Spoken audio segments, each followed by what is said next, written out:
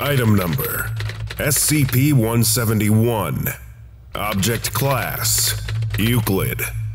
Special Containment Procedures: a 4,500-liter pool of seawater located at Bioresearch Area 12 is the current research location of SCP-171. Though not immediately dangerous, minimal physical contact between secretions of SCP-171 and its hosts are to be observed. All communications between hosts and researchers are to be recorded and transcribed. Human hosts are to be fed a vegan diet of their choosing. Other animal hosts are to be fed appropriately. Fresh seawater is to be cycled into its tank regularly. Description: originally, SCP-171 was thought to be a colony of microscopic organisms, similar to SCP-968 or SCP-165, but further investigations revealed SCP-171 to be a single entity, spanning 300 square meters when first encountered. SCP-171 is a web-like matrix of small, fine tendrils of neurons, mucous glands, and muscle fibers, suspended in a frothy foam of its own creation. It is not capable of self-locomotion and does not actively attack or feed on other living organisms. Rather, it attempts to form a symbiotic relationship with all organisms it comes into contact with.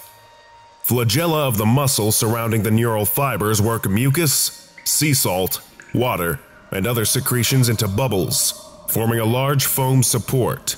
Any creature that spends a significant amount of time in contact with the matrix of SCP-171 risks becoming integrated into a collective consciousness sustained by it. People who become covered in SCP-171 foam describe a tingly or tickly sensation experienced, which researchers have observed as threads of SCP-171 tunneling through the skin to directly integrate into the subject's nervous system. In time, the simple motor neurons of subjects are expanded into an elaborate two-way positive communication nexus, allowing the brains of hosts to communicate with each other and the entity of SCP-171.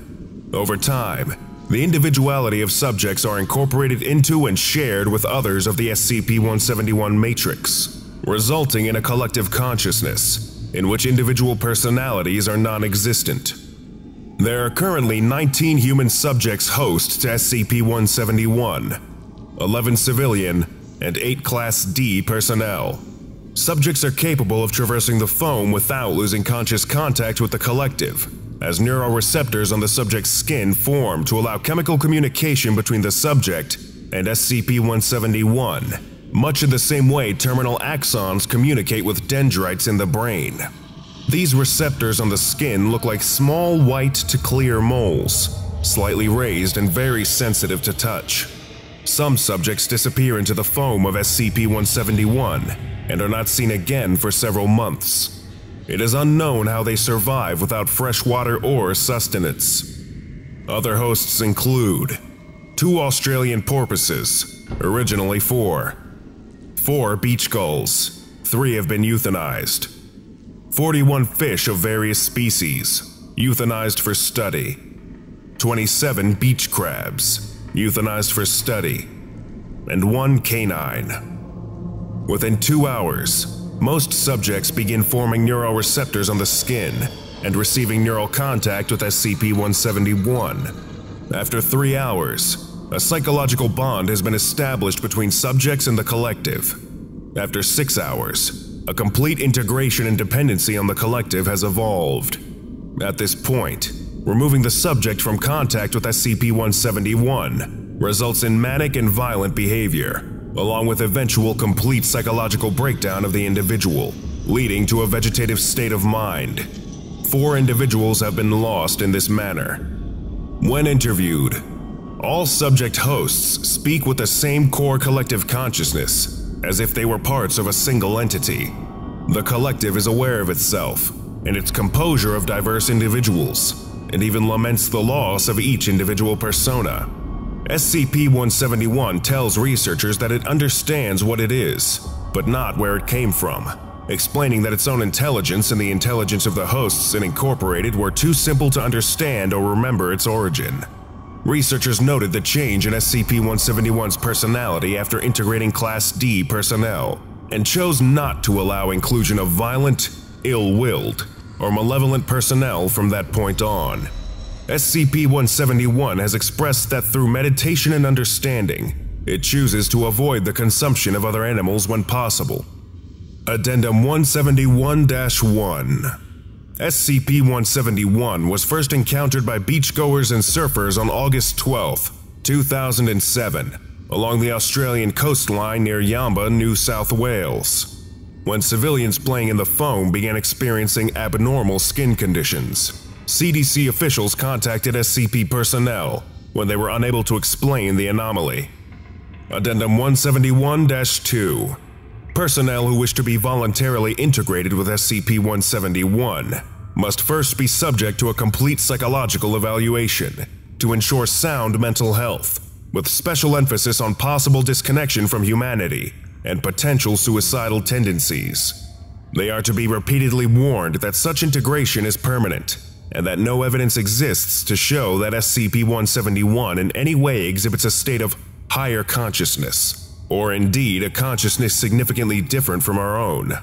If subject persists in wishing to be integrated, and has been shown to be making the decision in a state of sound mind, then they are to be permitted to do so. Item Number: SCP-236. Object Class: Keter. Special Containment Procedures: any and all materials leaving the containment area are to be scanned for any contamination by SCP-236. Any objects showing contamination by SCP-236 are to be immediately returned to the containment area and cleared of contamination. Personnel leaving the containment area must submit to a full physical examination and X-ray. No objects are to be left in the containment area without personnel present. Any objects appearing in the containment area are not to be touched until cleared by supervising personnel. Blast doors are to be opened only to allow personnel in and out of the containment area. No sudden movement or aggressive action of any kind is allowed in the containment area. Containment area is to be kept as dark as possible, with night vision goggles recommended for all interacting personnel. Should traditional lighting be necessary, lights must be turned on remotely, and a waiting period of 1 hour is to be observed before entry will be allowed. Description: SCP-236 appears to be a swarm of near-microscopic crabs. Individuals match no known form of crustacean, and elements of their physiology appear to point to an artificial origin. SCP-236 appears to operate under a form of collective intelligence, or hive mind. This intelligence appears to grow when individual SCP-236 are in close proximity, and dissipate when they are divided. Large swarms appear to exhibit predatory intelligence, and become significantly more aggressive than individuals. Swarms show aptitude with problem-solving, encircling tactics, and stealth. In addition, swarms appear able to take on the physical aspects and appearance of inanimate objects, such as doors, chairs, or even complex patterns, such as those found in paintings, for extended periods of time. This mimicry is near perfect under casual observation and requires detailed observation to detect. Swarms will sometimes even destroy existing objects and replace them in what appears to be an attempt at better disguise. SCP-236 can create additional individuals from any organic matter. This includes wood, cotton, or other materials derived from an organic source. SCP-236 units appear to remove small portions of matter with their pincers, consume it, then lay small spherical eggs, which hatch into new members after 10 minutes. Juvenile SCP-236 look identical to adults, but are smaller in size and lack the chemicals used in the defensive response. Juveniles reach full adult size after 6 hours. SCP-236 individuals appear to fear light, rapid movement, or loud noises. This fear is reduced in proportion to the number of units in a swarm, but even large collectives can be startled by a sudden sound or bright light. SCP-236 that are startled while mimicking an object will rapidly break apart into individual units, which will then scatter and hide. Swarm regrouping can take up to 24 hours. When cornered, or unable to escape quickly, SCP-236 units will initiate their defensive response. This entails a unit raising its pincers and then detonating with an explosion equivalent to 9.07 kilograms, or 20 pounds, of C4 explosive. Initial research suggests that this is the result of an internal chemical reaction involving the mixing of 3 normally inert chemicals. Collection of these chemicals has been problematic due to the relatively minute size of the storage chambers and the likelihood of startling SCP-236 during the procedure. SCP-236 will use humans or any other living thing as a resource, provided the swarm is of a sufficient size. Moderate-sized swarms can convert a whole human being in less than 5 minutes. Individual SCP-236 have also been observed entering the human body, typically while the subject is asleep, and begin to consume it from the inside out. This behavior, coupled with mimicry and the defensive response, make SCP-236 very difficult to detect and contain effectively.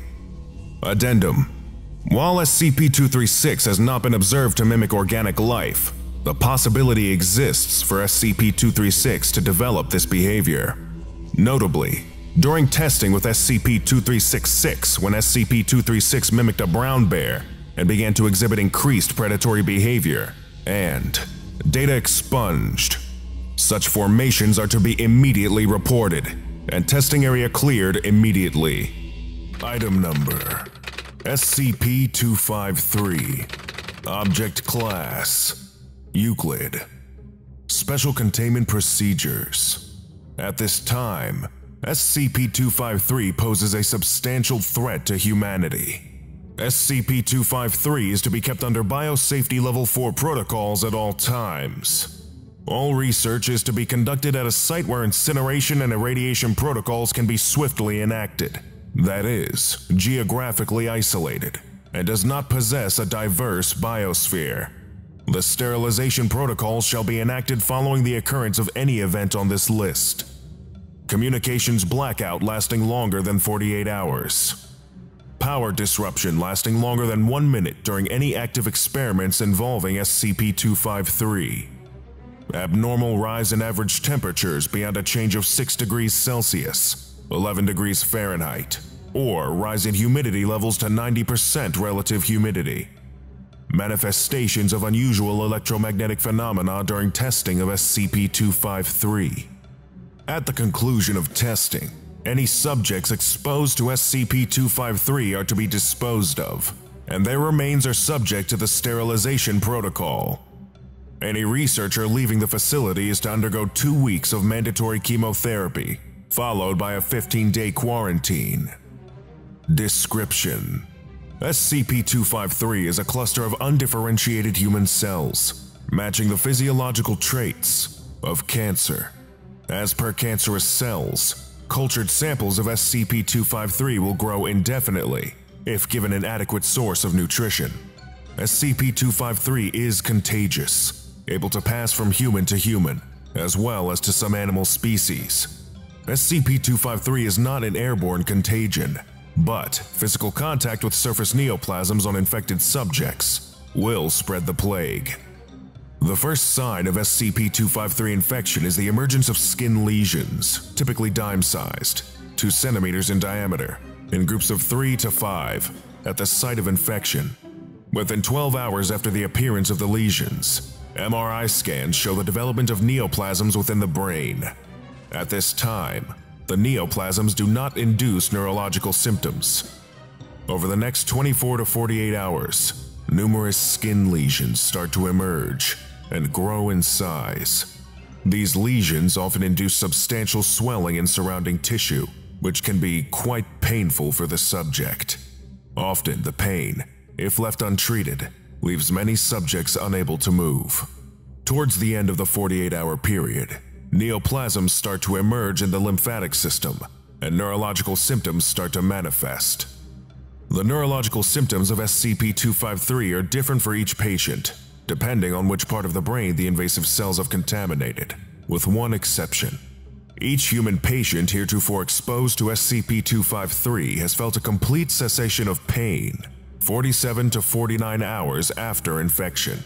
Other neurological symptoms include inability to focus attention, disorganized speech, memory loss, hallucinations, euphoria, megalomania, inappropriate emotional responses, sociopathy, catatonia. The neoplasms do not seem to respond to radiation and chemotherapy, with high-dose mitoxantrone, irinotecan, and dacarbazine has only minimal effects. Chemotherapy was observed to kill some cells and markedly slow the growth of others, and therefore might be useful for post-exposure prophylaxis, but is ineffective in established disease. If the mass of cancerous cells within a population does not reach a biomass threshold of approximately 1,400 kilograms, 1,400 kilograms or 3,100 pounds, the cells will overwhelm the host within 5 days, resulting in death. If not transferred to a new host, the cancer cells will consume any remaining usable biomass of the host's corpse, before finally running out of resources and dying. However, if the mass of cancer cells within a population reaches the threshold, electromagnetic phenomena will start to manifest. The sources of these phenomena appear to be the infected hosts, but the mechanism of the EM manipulation is not understood at this time. Furthermore, it appears the EM emanations facilitate some sort of communication between the hosts. Coordinated in some fashion by the neoplasms, the hosts start to act as one entity spread through many bodies. The intelligence of this entity is initially animalistic and reactive. As the intelligence of the Gestalt entity is believed to be based on the remaining brain tissue within the hosts, it is hypothesized that the entity may be able to achieve human-like intelligence. The events from Incident I.J77.82 appear to support this hypothesis, and research suggests that some of the more unsettling things seen at hospital are manifestations of this intellect. Until suitable methods can be created to jam the EM transmissions of the end-stage infection entity, and until efficacious treatment alternatives for the diseases known as cancer enters common usage, the utmost care must be taken with samples of SCP-253. Addenda 253-A. Proposal that SCP-253 be classified as Euclid is pending review of Incident I.J77.82 by the Overseers. 253-B. SCP-253 has been given provisional Euclid classification. Final report on Incident I.J77.82 has been released.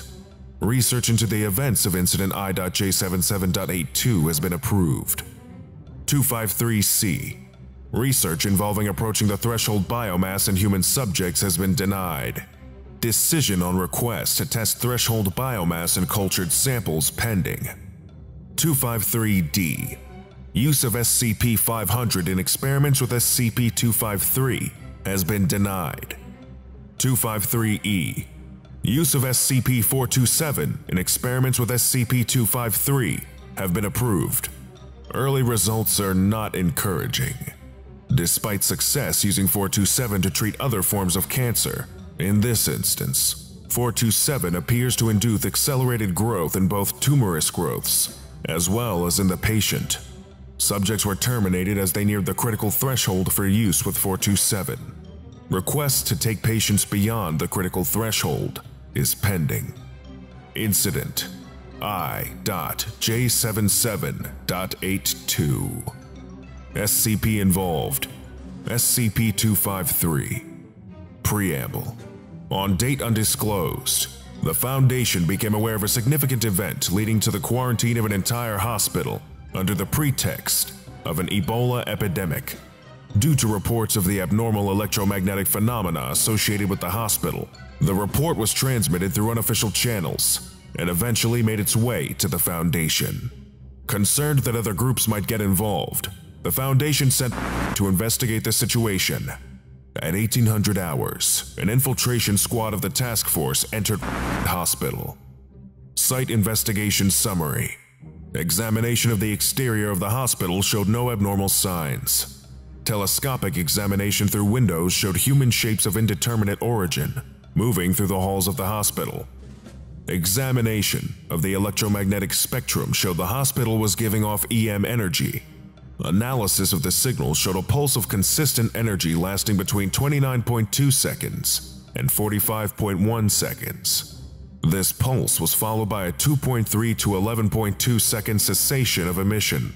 The pulse's energy was primarily concentrated in 3 bands: 82% in the SHF radio frequency band, 11% in the ELF radio frequency band, and 7% in a band centered near 1.2 terahertz. The SHF pulse initially interfered with the site investigation team's satellite link-ups, but a workaround was quickly implemented. The IR spectrum showed a radiation spike consistent with a temperature within the structure of approximately 40 degrees Celsius, 100 degrees Fahrenheit. Seismic investigation proved inconclusive. Audio logs. Log begins on date undisclosed at 18:02:03. A57. Power is cut to the building, right? A34. Ops confirms. The building is physically disconnected from power grid. A57. Why are the lights still on? G1. We're not here to speculate, just to find whatever is causing this and to get out. A29. Damn, it's so hot in here. G1. The eggheads actually anticipated that. Our operations are to be limited to prevent fatigue, overheating, and dehydration. A12. Do you guys feel that? Something's wrong with the floor. G1. What do you mean? A12. Permission to investigate. G1. A57. A34. Check the perimeter. Make sure we're clear. Pause. A34. Clear. A57. Clear. G1. Permission granted. A12. There's some sort of vibration traveling through the floor. No recorded chatter for 123 seconds. A12. It's intermittent. 30 to 40 second bursts of vibration, followed by a 5 to 10 second rest. G1. Alright. We're heading deeper into the structure. Addendum. Prior to being removed from the power grid, investigation had shown that the structure was actually pumping power in the grid. Seismic sensor external to the site did not pick up any vibration, even while a great number of human figures were seen to be moving within the structure. Log begins on date undisclosed at 18:12:42. A29. I've got a contact at 10 o'clock. A48. I've got a contact too. G1. No appearance of hostility, just watch them. A29. Oh God, what's wrong with their faces? G1. We'll get samples on our way out. For now, let's finish up investigation of the first floor and make our way to the second. A12 for the log. A12. Examination of contacts. Subjects appear human with some sort of growths all over them. The contacts are remaining in one spot, but swaying back and forth. The portions of their eyes that I can see that have not been covered by boils show only sclera. G1. A34. A34. Rooms appear empty, in disarray. Some of the beds show some sort of brown fluid covering them. This fluid can also be seen on the floors. A12. It almost seems like the lights above the contacts are brighter. Addendum. Samples were unable to be taken of brown fluid before it was required to destroy and sterilize the site of investigation. Log begins on date undisclosed at 18:16:42. G1.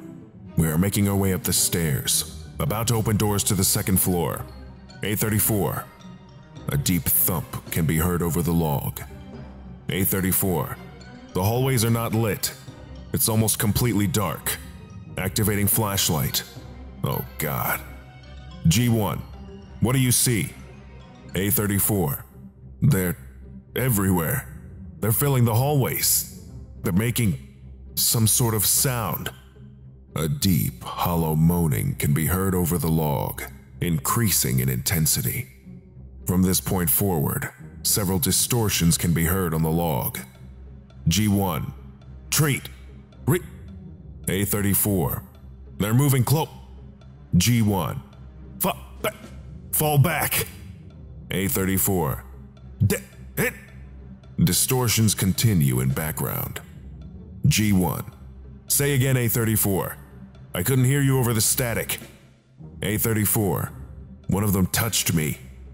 G1. We'll regroup near the reception desk, A34. You're officially being removed from the mission. A34. Yes, sir. Proceeding to Unknown. Unintelligible. G1. Say again. I didn't hear you. Unknown. Unintelligible. G1. A34. A34, respond. G1. Team, roll call with hand sign. A12. A12 in fighting form. A29. A29 in fighting form. A48. A48 in fighting form. A57. A57 in fighting form. G1. G1 in fighting form. Pause. G1. All right. A34 is MIA. We'll proceed to the reception desk. Log begins on date undisclosed at 18/20/27. A29. The hell? G1. Damn it, A29. If you're going to respond to something, describe it for the log. A12.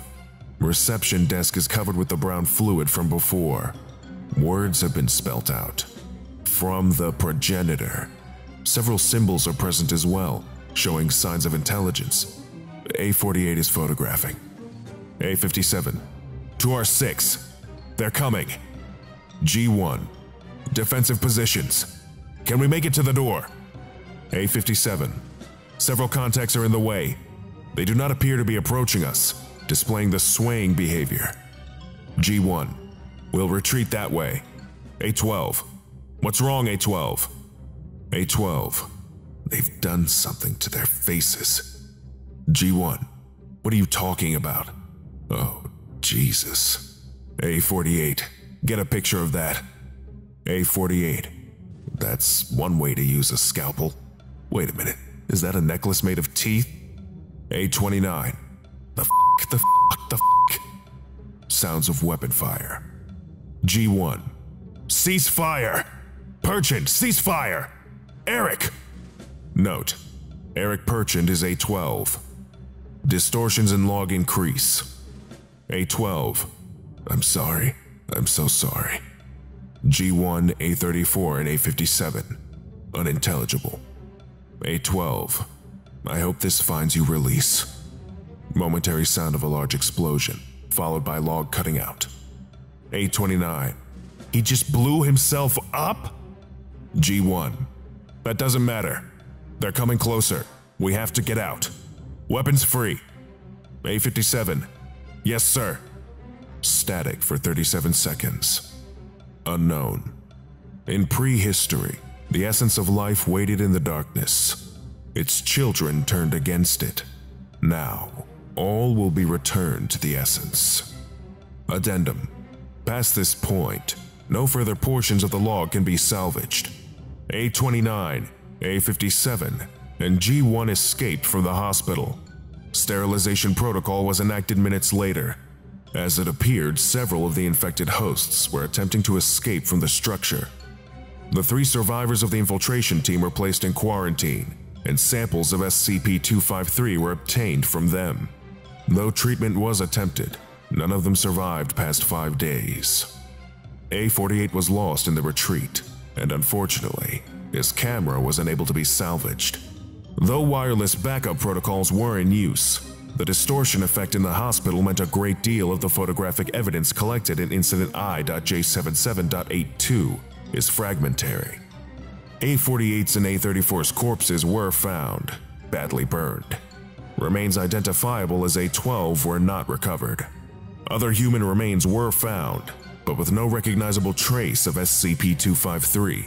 The sterilization site has been determined to be devoid of all traces of SCP-253 and will leave Foundation custody 6 months after the release of this incident report. End of Incident Report I.J77.82. Item Number SCP-378 Object Class Thaumiel. Notice from the Foundation Records and Information Security Administration. Following the implementation of the Kraken Protocol on 27/06/1963, containment procedures for SCP-378 have been updated. Personnel assigned to the SCP-378 project are to review its updated documentation as soon as possible. Claudia Southey, Director, RISA. Special Containment Procedures. SCP-378 is to be contained in a subterranean entity containment terrarium. Temperature and humidity are to be maintained at levels optimal for the growth and habitation of Heterodermia canecrow, Utica cave lichen, and Prenolepis everettman, North American cave ant. Twice per year, SCP-378 is to undergo a medical and psychological examination. Access to SCP-378's containment terrarium is separated from the surrounding facility by a decontamination chamber. Handling personnel are required to wear full-body protection and must be screened for SCP-378-A prior to exiting decontamination. Infected personnel are to be terminated unless the position of SCP-378-1 or 3 is vacant, in which case they are to be assigned to the relevant position instead. As of the adoption of the Kraken Protocol, SCP-378's containment is focused on maintaining its 3 primary containment components. SCP-378-1 is housed in the Area 19 Barracks. SCP-378-1 is employed as a maintenance technician with a security clearance of O/A19. Upon the death of the current SCP-378-1, brain-dead or comatose reserve personnel may be elected to replace it. As SCP-378-1 is the primary means of communication with SCP-378, care must be maintained to keep SCP-378-1's vocal functions in working order. SCP-378-2 currently takes the form of David Lockheed, a 36-year-old Caucasian male in the employ of the American Supernatural Containment Initiative, ASCII, as a clerical aide, to maintain the continued operations of the SCP Foundation in the United States. SCP-378-2 has been tasked with sabotaging ASCII operations against the Foundation, as well as collecting information in the Foundation's interests. SCP-378-2 is expected to follow a strict health and exercise regimen due to the inherent difficulty in replacing it. SCP-378-3 currently takes the form of Lisa Martin, a 33-year-old Mexican-American female employee at the Spicy Crust Pizza in Staten Island. In the event of SCP-378-3's death, it must be replaced as soon as possible. Each component is fitted with a tracking device and an audio recorder. Each week, embedded agents stationed near each component are to evaluate the health and integrity of each component and its associated surveillance equipment. The utilization of SCP-378-A in further infiltration is pending Foundation Overwatch approval. Description: SCP-378 is an arthropod, superficially resembling a deformed larval instance of Scolopendra gigantea, the Amazonian giant centipede. SCP-378's legs are largely vestigial, primarily meant to assist in peristaltic locomotion.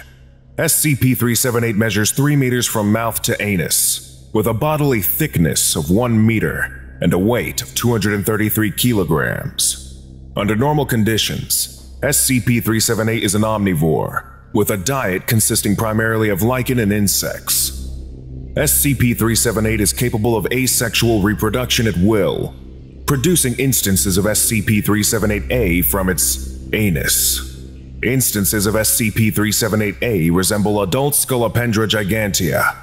Dissection suggests this resemblance is superficial, as SCP-378-A lack expected organ systems beyond a primitive neural network. Instances of SCP-378-A are controlled remotely by SCP-378. SCP-378-A are obligate endoparasites, infecting advanced primates such as humans, Homo ignotus, Data expunged, and Gigantopithecus sapiens, common Sasquatch. Upon infection, SCP-378-A integrates itself with its host's nervous system through poorly understood means, inducing brain death and extending SCP-378's remote control to the host itself. Vital functions and sensory input remain unaffected. Upon infecting a suitable host, SCP-378 will attempt to reintegrate its hosts into their respective species' social sphere. Once integrated, SCP-378 directs its hosts to indefinitely engage in the behaviors typical for its species, such as communal labor and social recreation. Human hosts prefer environments with a high population density and a robust entertainment scene.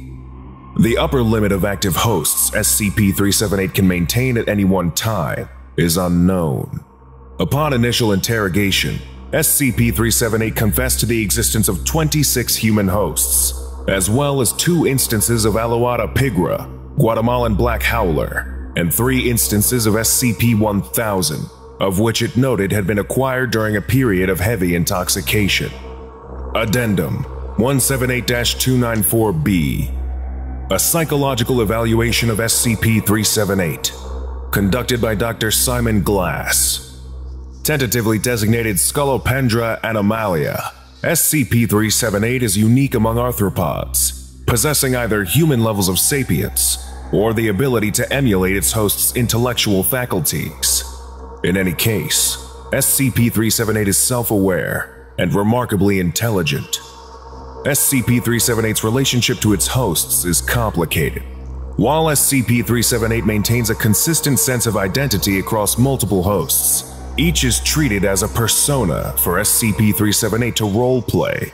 Hosts rarely interact with SCP-378 or fellow hosts, suggesting SCP-378 primarily utilizes its anomalous abilities for entertainment. This is further suggested by SCP-378's readiness to abandon such personas under duress. Aside from integration into human social spheres, host behavior is largely unique to each instance. Extroversion is relatively common. Hosts rarely isolate themselves except to sleep or excrete. SCP-378 appears to take equal enthusiasm in stressful versus pleasant situations. Of note, SCP-378 is particularly attached to the identity of Lisa Martin. In contrast to other hosts, Lisa Martin's weekly routine is relatively static. From 8 a.m. to 6 p.m. on all days except Saturday, Miss Martin will show up to work at the nearest pizzeria from the former location of Digian Antonio's Pies, regardless of employment status or scheduled hours. From 6 p.m. to 11 p.m. on all days except Saturday, Miss Martin will engage in the maintenance of one of 17 rooftop gardens across the city of New York. Of these, 13 are maintained by a cooperative, 12 of which Miss Martin is not a part of. From 8 a.m. to 11 p.m. on Saturdays, Miss Martin alternates between socializing with a collection of friends, co-workers, and lovers, and playing piano for various high-end bars. From 11 p.m. to 12 a.m., Miss Martin will shower and prepare for bed. Miss Martin will sleep from 12 a.m. to 7 a.m., when she will wake up and prepare for the next cycle. In the event of Miss Martin's death, SCP-378 will direct another host to assume her identity. Attempts to interrupt Miss Martin's routine have been unilaterally met with unusual levels of hostility from SCP-378 and its hosts. From Assistant Director Daniela Hayden, Classification Level Risa 4, Employee Number 134. 2. Director Kelsey Feinstein, Classification Level XK4, Employee Number 87. Regarding. Identifying current hosts. Date: 27/04/1963. Director Feinstein. Mr. Song and Dr. Glass's work have revealed quite a bit about SCP-378. Most importantly, I do not believe it understands the significance of social dynamics, especially in regards to hierarchy and social capital. Several of SCP-378's identities held surprising positions of power. Indeed, 2 of them, David Lockheed and Alfonso Leoz, are beyond reach of the Foundation's current capacity to contain. Despite this, SCP-378 has shown a willingness to sacrifice such hosts in order to defend, replace, or otherwise maintain Lisa Martin. Odd, yes, but useful enough. It'd be a shame if something were to happen to Miss Martin and her friends, would it not? SCP-378 is sapient, but it by no means understands the significance of its actions. With a little bit of persuasion, David Lockheed might yet ascend from petty paper pusher for the ASCII, right where the Foundation most needs a puppet. And, if I'm not mistaken, Spicy Crust Pizza can always do with a second franchise. Proposal: employing SCP-378's anomalous abilities to defend Foundation operations in the United States. Council votes summary. Approved. Proposal accepted. The Kraken Protocol has been initiated. From Senior Researcher Sang-Hun Song, Classification Level Gamma U3, Employee Number 148. 2.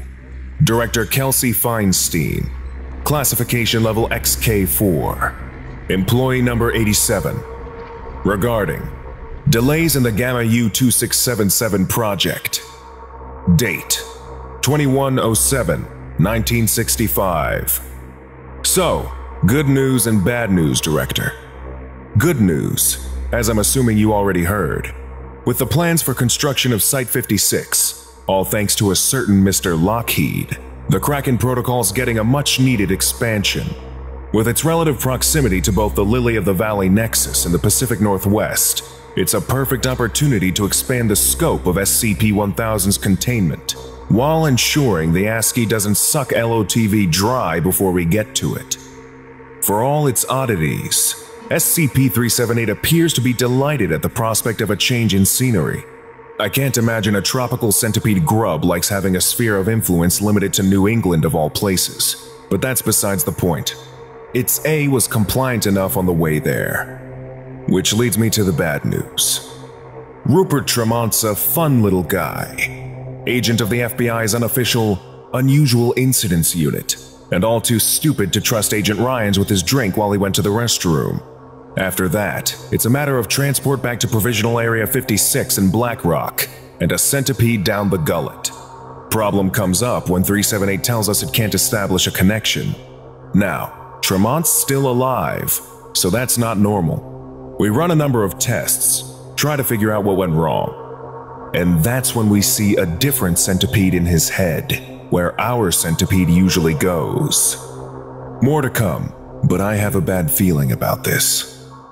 Item number: SCP-408.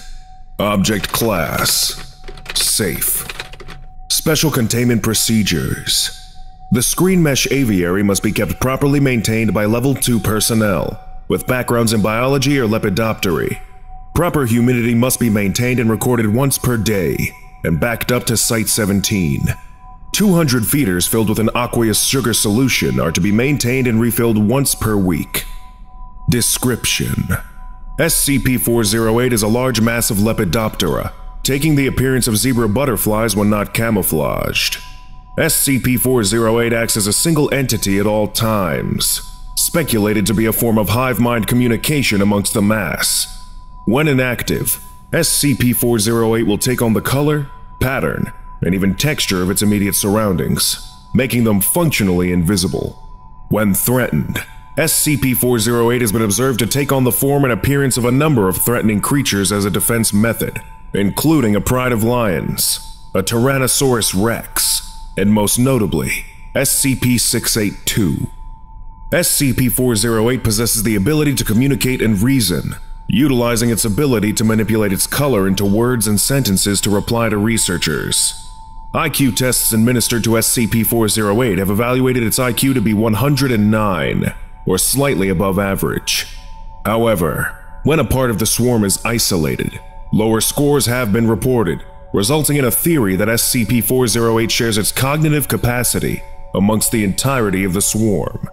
As of date expunged, SCP-408 prefers to be identified by its SCP number. SCP-408 was discovered in Expunged, Brazil, after reports that locals and logging teams found their maps to be frequently inaccurate regarding the size of the rainforest. After reports of animal sightings not local to either the Brazilian rainforest and some not found on Earth at all, Foundation agents began an investigation, resulting in the discovery of SCP-408. After learning it was intelligent, Dr. who accompanied the agents in the field, communicated with SCP-408 and convinced it to accompany him to Site 17, where their current habitat exists. Addendum 408A. Regarding SCP-408's knowledge of SCP-682, an investigation is underway regarding this leak of information. Incident 408A. Due to a failure by appropriate personnel to properly refill 408's feeders, the swarm took it upon itself to find sustenance by its own means. Taking the appearance of several Level 1 personnel, SCP-408 convinced a passerby to open the door to the aviary, upon which they made an escape into the Site-17 facility. For the whole of the day, Site-17 personnel reported an alarming series of irregular events, ranging from color-changing walls to several dozen versions of SCP-529 walking down a hallway. Site-17 was placed on lockdown, and Delta-level alert when it appeared that 90% of the containment units had been breached. Dr. Kondraki, head of research for 408, had been out on assignment that day, and it wasn't until his return that the illusion had been revealed, and in short order, SCP-408 was returned to its aviary. Little damage was done, except to the faculty break room, which was left without proper sweeteners for the next week. Note: it may be just sugar water, but without it, 408 is prone to mischief, as we clearly saw yesterday. It's fortunate that it doesn't act maliciously, but think about others next time you slack off custodial duties. Think about yourself as well, as I will not tolerate having to use sweet and low in my morning coffee for very long. Dr. Kondraki. Addendum 408B. Recent field testing has shown that SCP-408 can act as an effective form of active invisibility when ordered to. SCP-408 was able to conceal 5 Level 2 personnel and keep them undetected throughout the facility. Tests show the concealment to operate at 99.997% efficiency and can be maintained for up to 5 hours without need for rest or recuperation. The option of lending SCP-408 to task forces for covert operations is pending approval. Addendum 408C. During Incident 239B-Clef Kondraki, which SCP-408 was heavily involved in, a number of corpses left by Dr. Clef vanished in the aftermath of the event. Surveillance showed that at certain times, the entire swarm of SCP-408 would descend on the body, only to leave no trace of the corpse behind. Subsequent testing shows a proportional increase in IQ, although a lack of cooperation when questioned has shed no light on this development. Interview Log 408C. Interviewer: Dr. Sagai. Interviewee: SCP-408. Dr. Sagai is seated within the aviary, while SCP-408 hovers around a large feeding trough filled with sugar water. Dr. Sagai: I'll start off with asking how you're recovering. You seem to have lost quite a bit of your mass after the SCP-531-D termination. SCP-408 responds by uniformly creating words one after the other. SCP-408: Kondraki, where? Dr. Sagai: I'm his substitute for the interview, as he happens to be busy adjusting to his new promotion. Lots of paperwork, I'm told. A moment goes by. SCP-408: Fine. Recover. Good. Food. Good. Dr. Sagai: how exactly do you replenish your numbers? SCP-408: Another pause. SCP-408: Ekated. Don't know. Word. Dr. Sagai: was Dr. Kondraki the one who taught you to speak? SCP-408: yes. Teach a lot. Dr. Sagai: he taught you, but how do you communicate with him? SCP-408: don't know. Word. Lost. In space. Dr. Sagai: you lost the part that knew? SCP-408: yes. I forget. Until return. Dr. Sagai: next question then. What happened with SCP-091-ARC and you during the incident a few months ago? SCP-408: pretty. Smell. Familiar. Long time. Dr. Sagai, you mean you'd smelled it before? SCP-408. Yes. Before. Long. Before. People. Dr. Sagai, are you saying you predate human existence? No response from SCP-408. Dr. Sagai. Never mind. Doesn't matter. Last question. Dr. Sagai closes the interview questionnaire and sets it onto the ground. Dr. Sagai, what is the nature of your relationship with Dr. Kondraki? SCP-408. He... think... right. He... right. Dr. Sagai, that's not what I meant. Logs show that you're with him, out of containment, almost all of the time now. Dr. Kondraki has been breaching protocol by letting you out of containment. SCP-408. I don't know.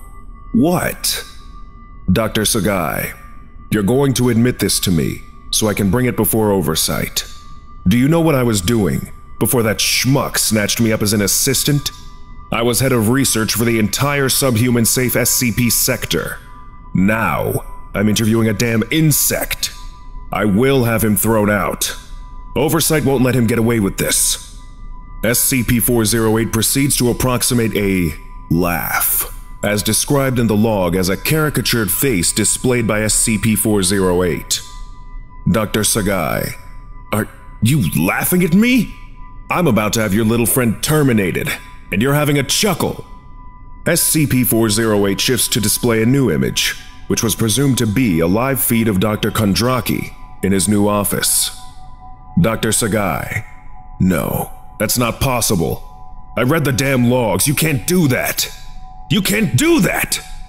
Dr. Sagai attempts to damage SCP-408. Guards later found Dr. Sagai huddled in a fetal position, displaying symptoms similar to post-traumatic stress syndrome. Item number: SCP-414. Object Class: Keter. Special Containment Procedures: SCP-414 is currently uncontained. Containment efforts focus upon mitigating media attention and providing social work programs to demographics targeted by SCP-414. Individuals affected by SCP-414 iterations must be dosed with Class B amnestics upon discovery and are to be kept under observation. Individuals reaching the final stage of SCP-414-2 are to be contacted by a Foundation social work front company. Individuals under final stage SCP-414-2 are to be treated with tri-weekly talk therapy and trained animal companions where applicable. As it is beyond the Foundation's resources to perform surveillance on every possible target of SCP-414, records from social work organizations and mental health care centers are to be trawled for SCP-414 phenomena where possible.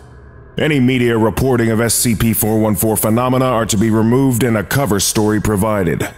A list of applicable cover stories can be found in Document 414-B. A cure for SCP-414-2 is to be considered the highest priority, after successful and complete containment. Dr. Alice Ogawa, Principal SCP-414 Researcher. Description: SCP-414 is a phenomenon that targets asocial humans and is categorized into two derivative effects, SCP-414-1 and SCP-414-2. The asociality may range from minor introversion to complete isolation. SCP-414 primarily affects individuals under the NEET, not in education, employment, or training demographic, with no regional preference. SCP-414 begins when a humanoid in a circular mask, referred to as SCP-414-1, appears in front of a targeted human. SCP-414-1 typically claims to be an employee for a local social work organization. SCP-414-1 are uniformly tall humanoids, wearing circular masks and clothing that covers the whole body. SCP-414-1 only appear when attempting to contact a targeted individual, and disappear after successful contact has occurred. SCP-414-1 is believed to have a single collective consciousness, capable of sapience, cognizance, and intelligence. SCP-4142 is a chronic degenerative condition resulting from any successful interaction between a targeted subject and an instance of SCP-4141. Successful interaction occurs when SCP-4141 has a successful face-to-face conversation or contact with a targeted subject. A subject that has contracted SCP-4142 undergoes 4 stages, lasting between 2 and 276 days, with a 5th stage believed to be permanent. Individuals who are under 30 years of age, or who received SCP-4142 through physical contact, progress through stages at an accelerated rate. Overview of Document 4142-A. Symptom Progression Description of SCP-4142. Stage 1. Subject feels increasingly lonely. Coping mechanisms not involving face-to-face interaction to distract from loneliness causes an increase of feeling. Subject experiences a loss of pleasure when participating in solitary activities. Stage 1 advances when the subject interacts with another human to alleviate loneliness. Stage 2. Subject experiences a total loss of pleasure when participating in activities not involving in-person interactions with others. Subject begins to have difficulty in recalling events in their life that contributed significantly to their sense of self, but is cognizant of and can recall having such events. Stage 2 advances when the subject interacts with other humans at least once every 7 days. Stage 3. Subject is incapable of feeling fulfillment unless interacting with other humans once every 5 days. They are unable to recall ever enjoying solitary activity or their life before the age of 13. Subject remains cognizant of this inability. Their sense of self is reduced. Stage 3 advances when the subject participates in social events at least once every 7 days. Stage 4. Subject is incapable of feeling fulfillment without interacting with other humans once every 45 hours. They are unable to recall having significant relationships lasting more than 2 years, and are cognizant of this inability. Any sense of self is reduced to name, gender, age, and current emotional state. Subject usually becomes highly productive to feel fulfillment, participating in a range of social activities, such as volunteering and hosting gatherings. The circumstances to advance Stage 4 are currently unknown. Stage 5. This is currently considered the final stage. Subject develops hallucinations and sensations of being physically hollow or empty when not currently participating in social activities, causing them to become upset when not in proximity to another person for any length of time over 15 minutes. They are unable to recall having significant relationships and are cognizant of this inability. At least individuals have been confirmed to have reached Stage 5. For a list of confirmed SCP-4142 cases and extensive description, please refer to Document 4142-A. Notable cases of SCP-4142 are 4142 MacGyver Jacob, the current oldest case, and 414 Kyung Myung, with the shortest recorded interval between diagnosis and suicide of 48 hours. There is no cure or treatment available beyond coping mechanisms. SCP-4142 has a fatality rate of 46.78% over 5 years and 67.84% over 10 years. Individuals over the age of 40 have significantly higher fatality rates of 87.23% over 5 years and 93.85% over 10 years. All fatalities are a result of suicide. 09/12/2014. Incident 414-A. At 6:02, Dr. Eliza Chuang, then Principal SCP-414 research scientist, was contacted by 3 SCP-4141. Dr. Chuang had a successful conversation, transcribed below. Dr. Chuang was succeeded by their primary assistant, Dr. Alice Ogawa, immediately after Incident 414-A. Despite constant social interaction and animal companionship, Dr. Chuang committed suicide on 09/03/2015. 965 days after advancing to Stage 5 SCP-4142. Transcript of Incident 414-A. Begin log. 602. 3 SCP-4141 humanoids appear at Dr. Chuang's office door. Dr. Chuang can be seen walking to their office. Dr. Chuang stops upon seeing the group of SCP-4141. 603. The group of SCP-4141 move towards Dr. Chuang at a speed of approximately 1 meter per second. One SCP-4141 humanoid grasps Dr. Chuang by the wrist as they attempt to leave. Dr. Chuang begins to struggle and shout for assistance. 604. Security arrives. Dr. Chuang can be seen waving their free arm and shouting, "Do not approach! Do not talk! Stand there, please!" Security draws weapons and aims at the group of SCP-4141, but do not fire. Dr. Chuang turns back to the group of SCP-4141. 606. Dr. Chuang, calmly, "If you wouldn't mind, could you answer a few questions? Why are you doing this? How do you benefit by doing this to people?" 608. SCP-4141, in unison. They work so little. They are held up when they need to be the Foundation, the young so much so. I will help every one of you. 610. Dr. Chuang, even when they kill themselves, even when they forget who they are, how does that help? What is your reasoning? 612. SCP-4141, in unison. It is a last usefulness to society, to die and leave resources for others. Others make use of them. Forget yourself for your society. You cannot be egotistical when the ego is carved out. Selfishness. I will cure it by excising the tumor. I cure society and make the lost find purpose.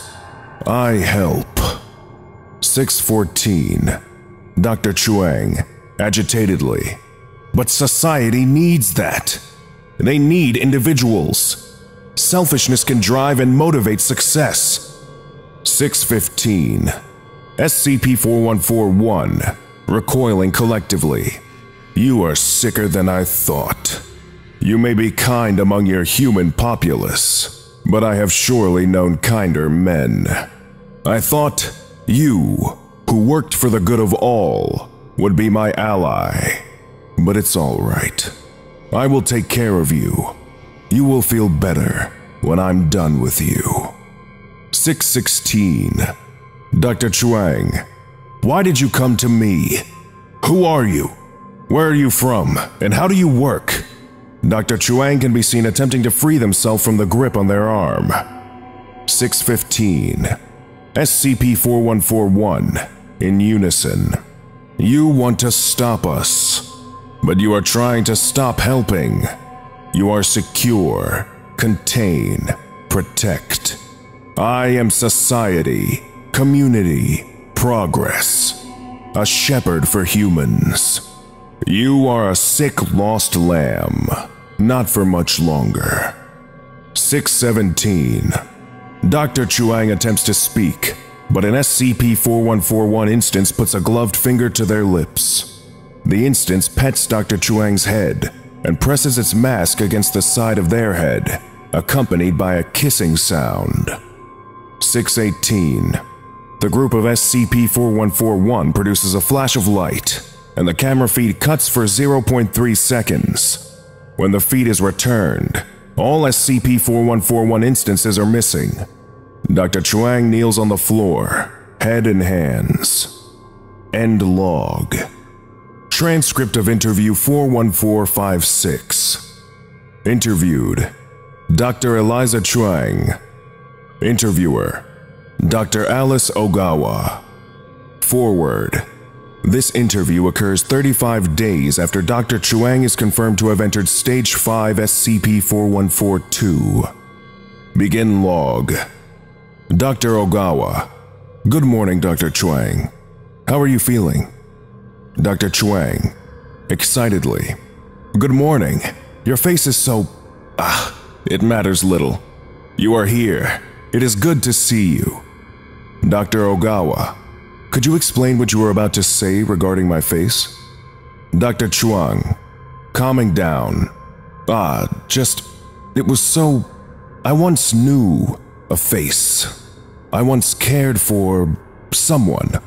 An assistant. I had an assistant, but I don't remember them. Dr. Ogawa, I see. How do you feel when you remember that you used to remember? Dr. Chuang, it is an unpleasant emotion, definitely. I remember that I used to know and feel so much.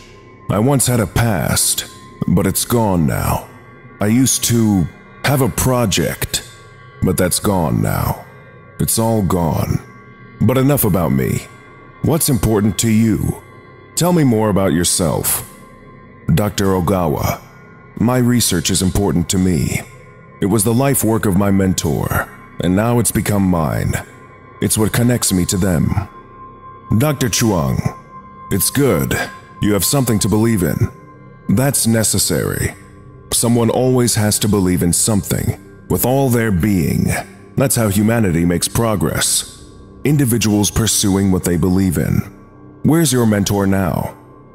Dr. Ogawa, quietly, no longer with me, as I understand it. Dr. Chuang, how unfortunate. I'm so sorry. Can I help you? Maybe be your assistant, or keep you company in the laboratories. As I understand, they can get very quiet and lonely. Dr. Ogawa begins to get up. Thank you for the offer, but I think we're done now. Dr. Chuang, wait, please, wait just a moment. Could you at least tell me your name? Dr. Ogawa, leaving, quietly. Alice, just Alice. Dr. Chuang, I'm glad to have known you, Alice. I'm sure this research is stressful for you.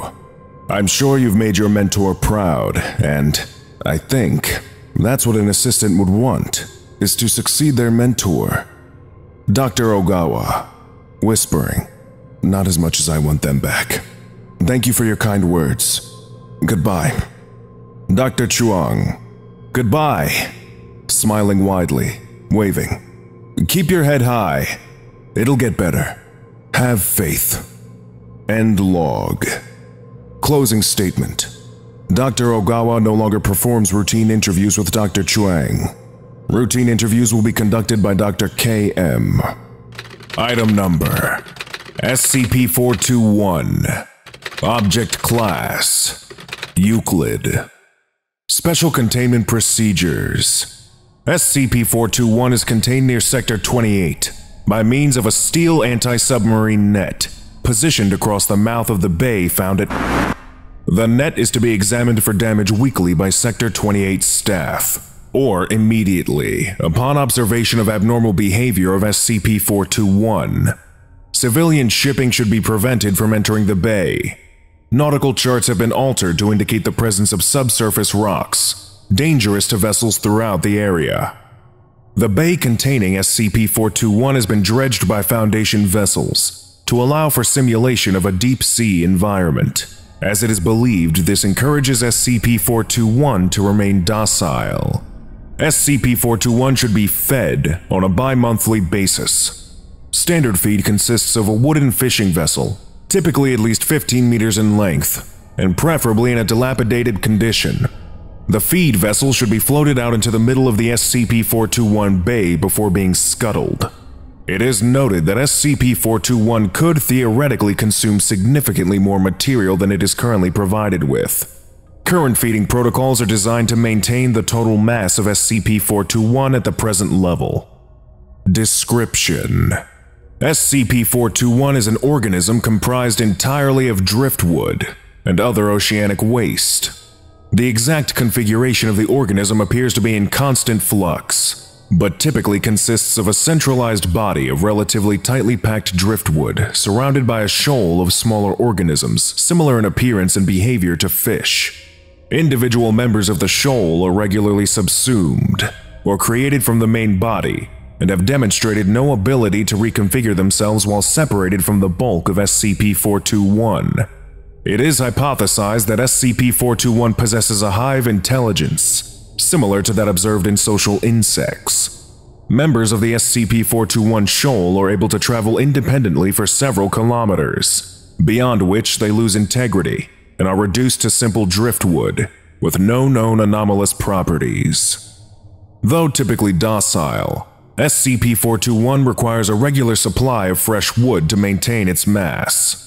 The role of the shoal appears to be to locate suitable material and transport it to the main body, within which it rapidly becomes indistinguishable from the wider mass of driftwood. Sources of this wood vary.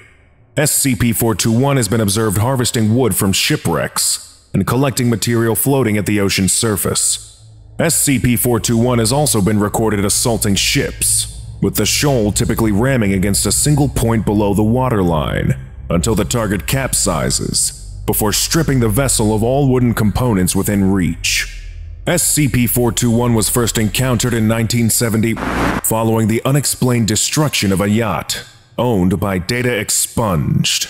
Survivors reported sailing through an unexpected mass of driftwood that appeared to be moving against the prevailing current.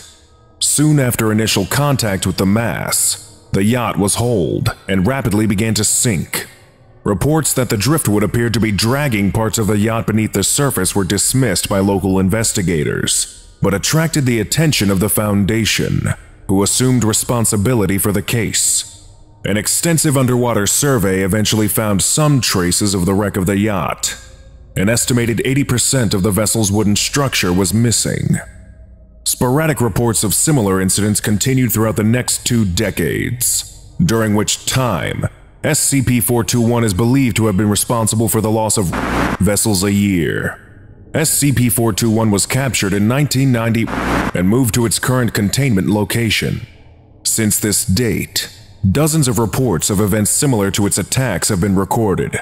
It is speculated that at least one more wild shoal still exists. Addendum 421-A. During scheduled feeding on Date Expunged, anomalous behavior by SCP-421 was recorded. The shoal harvesting the provided wreck was estimated as 50% larger than normal, resulting in a far quicker assimilation of material into the main body of the SCP. Subsequent monitoring of SCP-421 revealed that the central mass had condensed into a denser configuration than normal, and that the feeding shoal did not subsequently rejoin it, instead remaining in close proximity as a cloud surrounding the main body. 2 days after initial observation of anomalous behavior, the central mass of SCP-421 was recorded settling close to the sea floor. A part of the shoal was observed to leave the cloud and begin moving around the compound in what has been described as an exploratory pattern, seemingly in an effort to retrieve any material not yet subsumed into SCP-421. Though it had decreased in density since the feeding, ultrasound monitoring of the main body appeared to indicate the formation of a solid structure within it, distinguishable from the standard mass of SCP-421 as not being in constant motion. On this basis, authorization was granted for the use of an ROV to examine the interior of the central mass.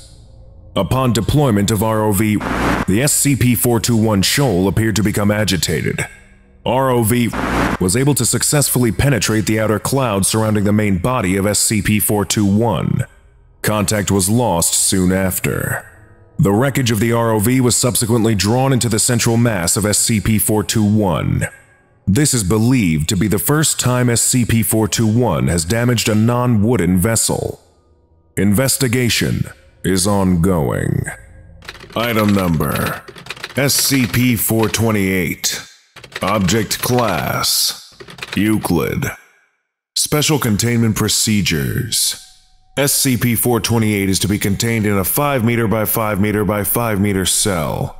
The containment walls are to be electrified with 30,000 volts. Entrance to the cell via a corridor airlock and access to SCP-428 is restricted to Level 3 researchers and below, while escorted by 2 armed guards.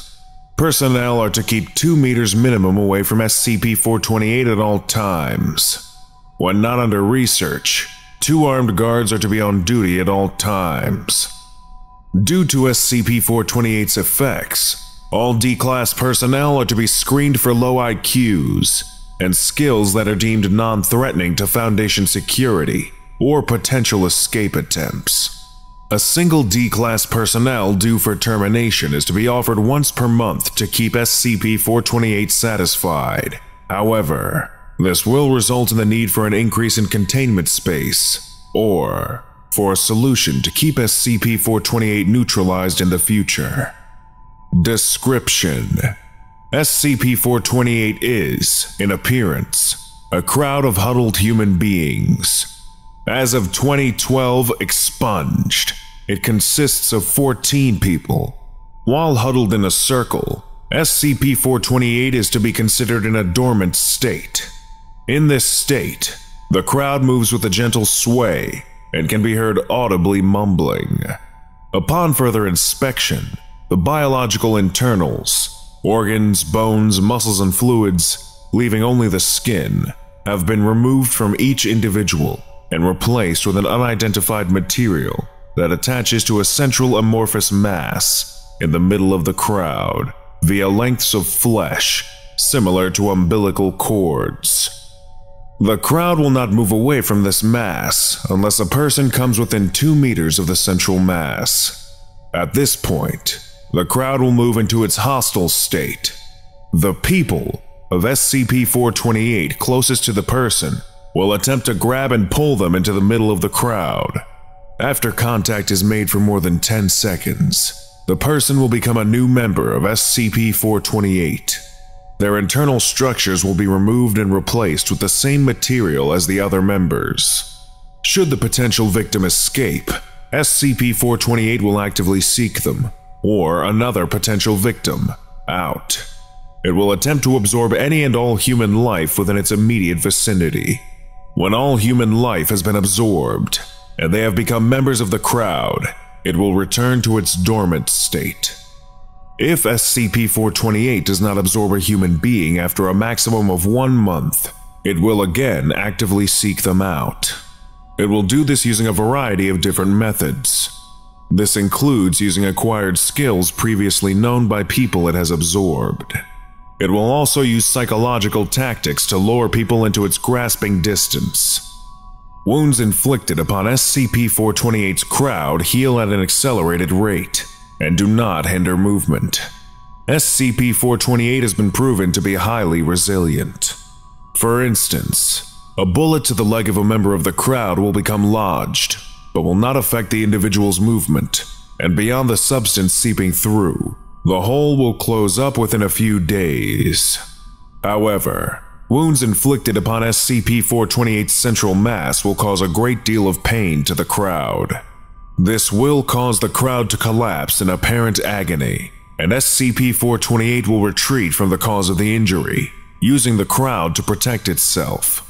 This has since been used to herd SCP-428 back into containment. Should a connection between SCP-428 and a member of the crowd be severed, it will excrete the substance within it through all its natural orifices. A sample is currently being studied, and the remains have been incinerated. Note: SCP-428 has a hive mind. It therefore does not have the hindrance of movement that would be expected of a sizable crowd. It is able to move a large distance in a relatively short amount of time. It is only limited by the slowest member of the crowd at running speed. SCP-428 appears to maintain some of the memories, skills, and talents of the people it absorbs, and is willing to use these skills to gain further members. Addendum 428-A. On date expunged. Before the current containment procedures, SCP-428 managed to pick the lock of its cell using a hairpin and belt buckle from members of the crowd. It then positioned a female member of the group slumped in front of the door, sobbing loudly. Researcher, who was unaware of SCP-428's properties, approached the woman and was abruptly grabbed by the rest of the group. SCP-428 proceeded to move through the facility using Researcher as a frontman, resulting in several casualties before the containment breach was alerted. and SCP-428 was recontained. Researchers' comments. People, these casualties are gone. They are SCP-428 now. No matter what it might say or do, they are not your work colleagues nor your friends anymore. Remember this. It may save your life. Lesson complete. To continue with your orientation training, subscribe to SCP Orientation right now, and make sure you don't miss any of our upcoming videos.